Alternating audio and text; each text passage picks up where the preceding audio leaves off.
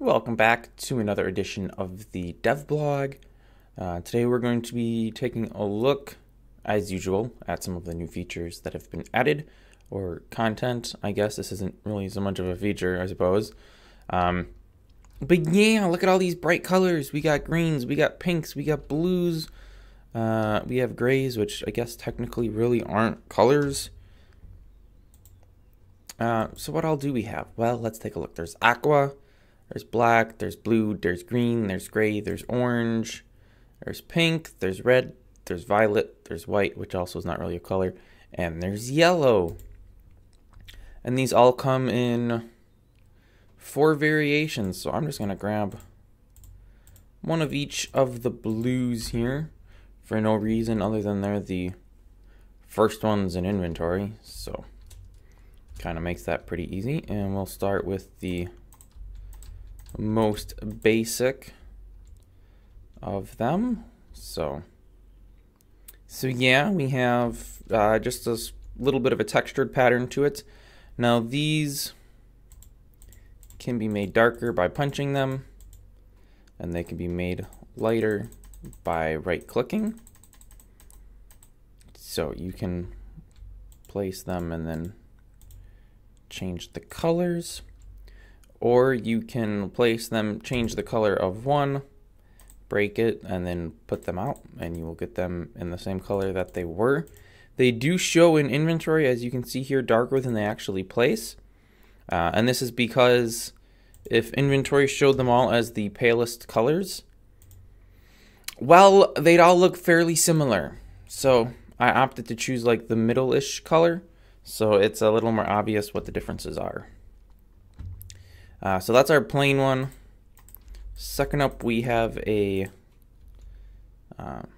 just a solid node that's, I don't know, a block, I guess is what they're normally considered. So you've got a tiled edge to it. There's also a brick variant available here. So you can see that, why, yes, indeed, it looks like bricks.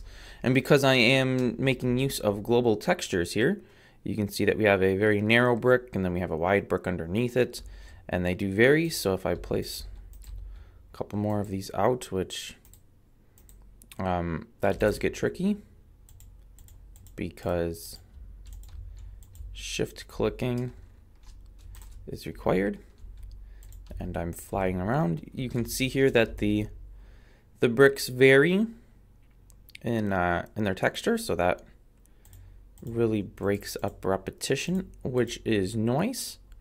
And then lastly, after the brick, there is what I have taken to calling a laminate. And this is, it's kind of similar to this one, but this one's more of a speckly pattern throughout. And this is more of a streaky pattern going crosswise. So it would look good. I have it as the grays here. It would look good as, say, a stone material in a cave wall or something. Or it could be used as, I don't know, drywall inside of a house for interior walls. You could use it as floors, such as I have done here with the alternating dark and light grays to get like a, what do they call that stuff? The composite floor tiles, vinyl floor tiles. Composite vinyl something, I think. Anyway, whatever it's called, you could do something like that. And yeah, again, all of these are, you can change the colors by punching them or right-clicking on them.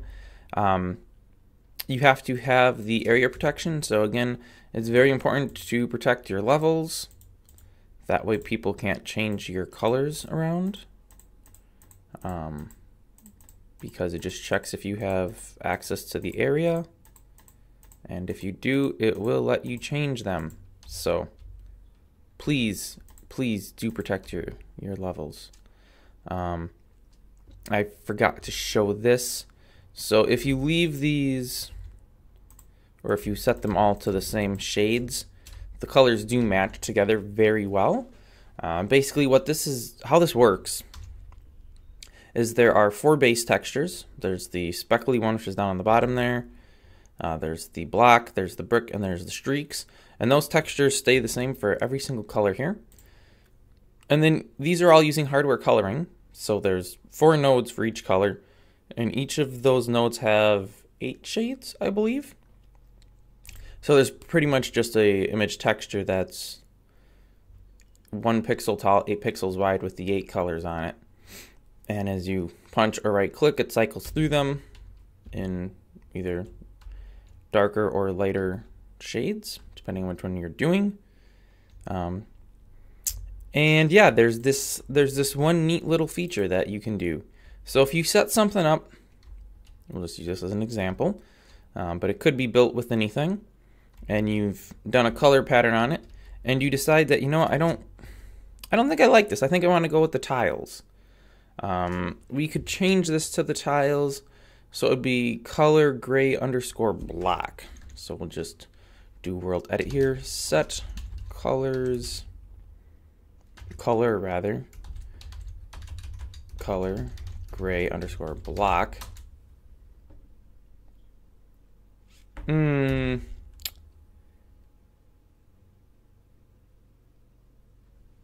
Okay, what's the block called then? Oh, blocks. I see. There we go. And it has now changed all of the nodes, but it doesn't change the param2 value, which is where the color is saved in. So we can do this. Or if we decide, you know, we don't want gray at all, we want this to be, oh, I don't know, red, we can do that. Or if we decide, you know what, the red's a little too red, let's go with pink. Maybe that will be a little less red and a little more, okay, that's looking a little violety. Well, let's see what violet would look like. Okay, that's looking pretty purpley. Okay, well maybe we don't want that to be blocks anymore. We just want it to be the flat nodes that are kind of noisy. We can do that. Or I don't know, maybe we want this to be green bricks. We can do that as well. See how easy that is? Now obviously that only works for the colors. I suppose you could do it with anything else that has a param2 value set as well, and it would do that. But yeah, it really only works well with other colored nodes like these. One, I don't know if I want to call it a caveat. You can't. I shouldn't say you can't. You can. You can use world edit to bulk place these, but it will just place them at the lightest color variation. So like if I place them in this open space here, let's just go ahead and do that. So we have an open space here, and we're just going to go ahead and do green bricks. Sure. It places all of them except ones that already have param2 values from surrounding nodes as the lightest color, and then you have to go through and manually change the color on every single one to make it the color you want, which is admittedly slightly annoying, but that seems just to be the way world edit works. I mean, I could maybe change it so that it would let you provide a param2 argument when you're placing the nodes, but yeah, I don't know. So it's kind of up in the air if it's faster to use world edit to place them in bulk and then manually change the colors yourself, or if you're better off just placing one the right color, breaking it, and then placing the rest of them that color. I don't know which would be easier or faster. That's kind of up to you to make that decision. The only other thing that was added was more rubbish, which I can't really show you because I set it up so that in inventory there's only one piece of rubbish showing, and then when you, oh, I can only carry one piece at a time. Yeah. And then when you break them, there is a random chance of them reappearing as currently 4 different items. There's this, whatever this is. There's a junk food wrapper, there's a post-it note, and there is a blue sock. Because why wouldn't people throw around blue socks as garbage, right? So there's that. And that's pretty much it. There's also, there's also a couple little tiny bug fixes that were discovered during the stream this month. So those all have been pushed to the server. And yeah, that's pretty much gonna do it. If there's other textures, I shouldn't say textures, well, I guess textures too. If there's other colors that you would like to see available for the colored nodes here, let me know. I tried to get a fairly good selection across the board. There's really not any browns, but I couldn't really find a good brown palette to use. So yeah, that's why there's not. But that could be added, I suppose. And then we could get other base textures added as well. But I don't really know what else there would be. I feel like I did a pretty good job of covering like your basic textures here. You got the full blocks, you got the bricks, the streaky pattern, just the noisy pattern. I feel like that's pretty much anything you could want. But if there's some other base texture that maybe we should add, could definitely do it. It takes all of, well, it takes one line of code to add new colors, and then to do a new base texture, it's pretty much just a copy and paste and change the name of the base texture in 4 areas. So it's pretty simple to do. I think that's gonna wrap this up. So thanks for watching. Check out the server, try to crash it if you'd like. You can also, download the game and play locally, but it's kind of a multiplayer game. I don't know why I'm saying kind of. It definitely is a multiplayer game. It's very boring playing by yourself because there's really no point in playing other than building.